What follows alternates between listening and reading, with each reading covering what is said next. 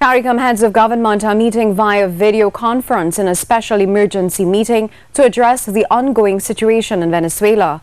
According to the Office of the Prime Minister, Dr. Keith Rowley and Minister of Foreign and CARICOM Affairs, Dennis Moses, are in attendance. The government of Trinidad and Tobago will not get involved in the Venezuelan political crisis. Communications and National Security Minister Stuart Young made the country's position clear as he addressed today's post-cabinet media briefing. Wason has more. Venezuelan opposition leader Juan Guaido has declared himself as the president of the South American state, with the United States and other countries supporting him. But who does the government of Trinidad and Tobago recognize as Venezuela's president? President Maduro. President Maduro. Yeah. Thank you. But why?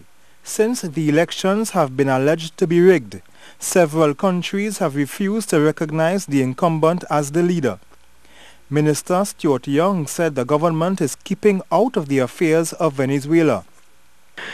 We continue to decline any invitations for any hardline intervention or hardline solutions.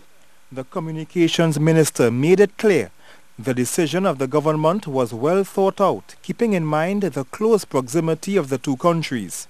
We do not see it as being appropriate for us as a government, us as a people, to get involved in the internal politics and policies of what are going on with our neighbors. He said, however, the government will remain open to serve as the mediator between the parties, but they must first express willingness to talk and make a request for this country to mediate.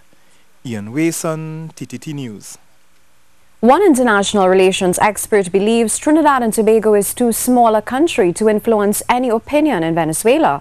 Dr. Anthony Gonzalez says government is doing the correct thing by waiting to see what occurs in the country before intervening.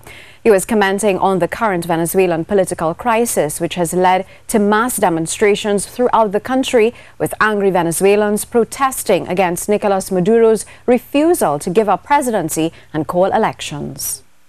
On the relatively safe side, which is to say that we have not recognized the head of the National Assembly. Some of us have said that we are against what is happening there.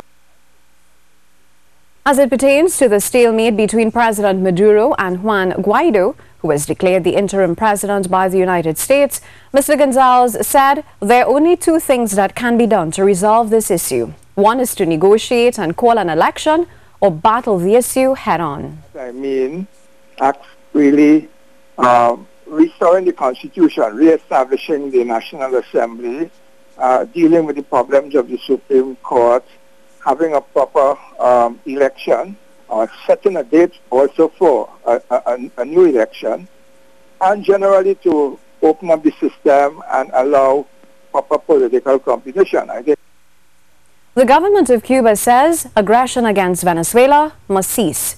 In a media release, the Embassy of Cuba in Trinidad and Tobago condemns and rejects the attempt to impose a coup and expresses its unwavering solidarity with the government of constitutional President Nicolas Maduro. So far, Russia, China, Iran, Syria, Cuba and Turkey have voiced their backing for Maduro's government.